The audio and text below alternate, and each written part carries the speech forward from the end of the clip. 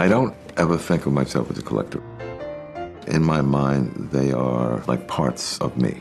Cars are fun and toys, and they all offer you a different experience. To me, they're works of art. The older cars, the details, the metal work were done by artisans.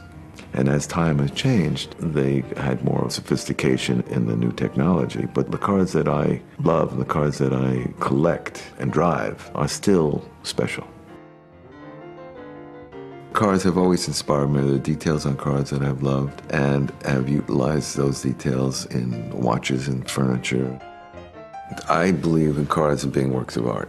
It's technology, it's mechanics, it's details, and to me that's a special kind of art. I enjoy getting in the car and turning the key and moving. The beauty of the drive, the beauty of the way it feels, and at the same time, the beauty of the look.